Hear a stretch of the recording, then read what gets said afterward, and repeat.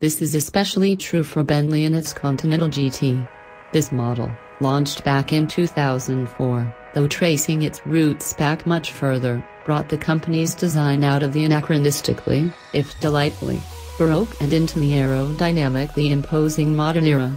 It was the first true 21st century Bentley, decades ahead of the neoclassic design it replaced while faithfully harkening back to cues from the Marque's venerable history, especially its long flanking body line and conspicuous rear haunches. It immediately became Bentley's bestseller, a position it has maintained until this year, when it's been outsold slightly by the gauche and indistinct Bentayga SUV. We believe this error will correct once the new GT is available. Much of the success of the design comes from its transference to a platform shared with the new Porsche Panamera.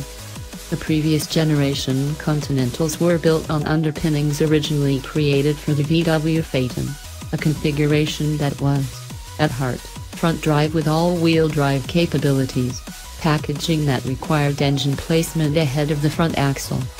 This new stablemate has a rear-wheel drive bias, allowing for more traditional and gracious grand touring proportions on the surface.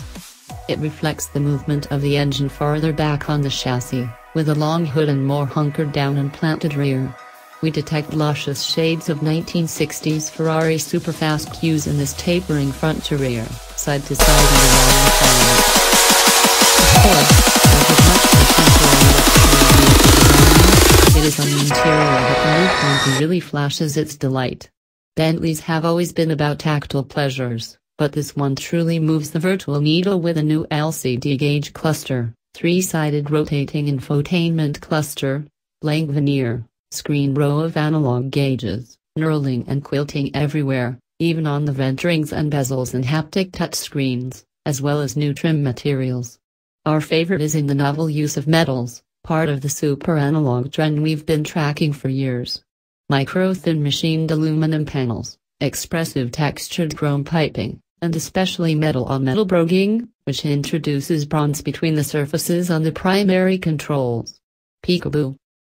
It is precisely these kinds of details that make a car feel less like a machine and more like an objet, a piece of couture, something that is increasingly necessary in our technologically focused era.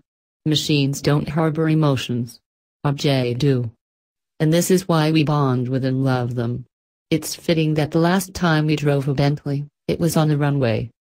This new car is high fashion at its best.